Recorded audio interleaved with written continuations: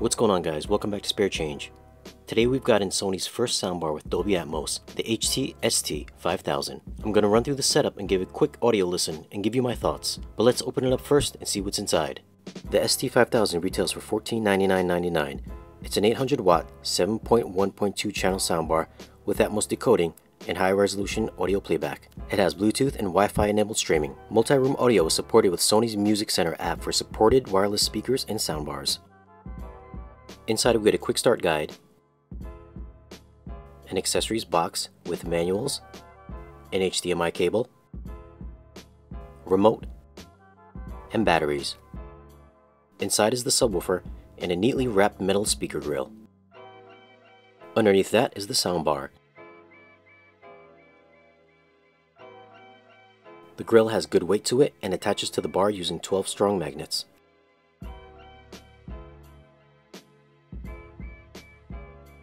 The subwoofer has an output of 200 watts. It's pretty hefty at 31 pounds and has a 7-inch driver inside. It syncs up wirelessly to the soundbar, so placement should be a breeze.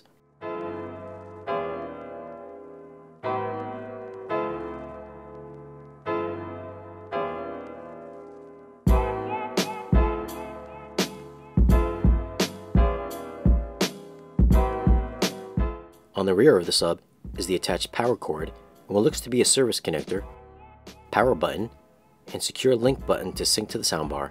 There's also rubber pads on the bottom to keep it from sliding on the floor.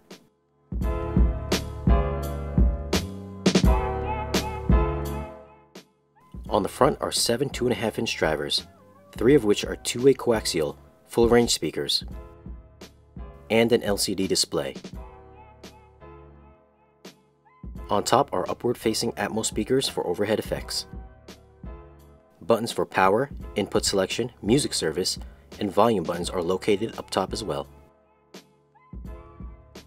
On the right side are NFC for one-touch pairing and a USB port under the flap. The metallic grille is easily removed and attached magnetically. On the rear are 3 HDMI 2.2 inputs and 1 output along with a LAN connection. In the center rear is an IR blaster, power cord, and holes for wall mounting.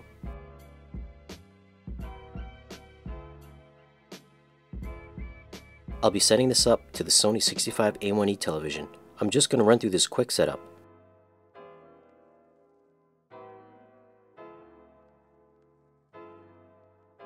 Here's network selection. Looks like we get Chromecast audio built in.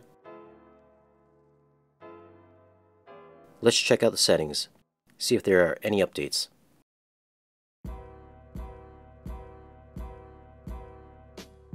Screen settings. Looks like only auto or 480p for options. I'll just keep it on auto then. Here's color space and video direct. Let's check out audio settings. Here you can put in your seating distance from the soundbar. Here are speaker level trims for front heights and the subwoofer.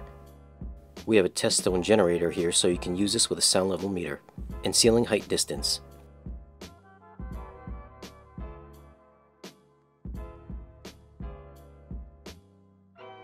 Let's check Bluetooth settings. Here's a setting that lets you either receive sound from a mobile device or send out sound to Bluetooth headphones for some late-night personal listening. Now let's pair the subwoofer.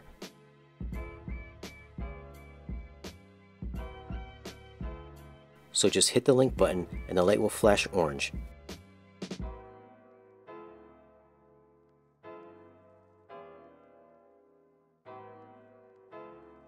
Once it's paired, it will stay solid.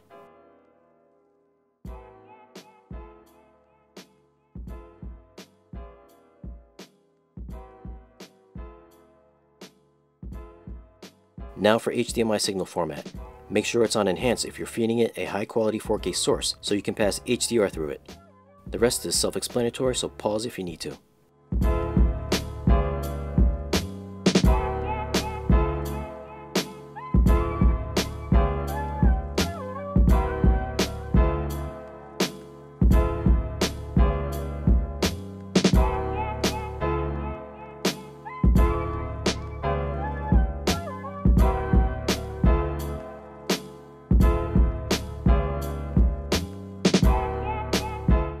I'm just going to run a quick Atmos demo here. Obviously you won't really be able to hear what it sounds like.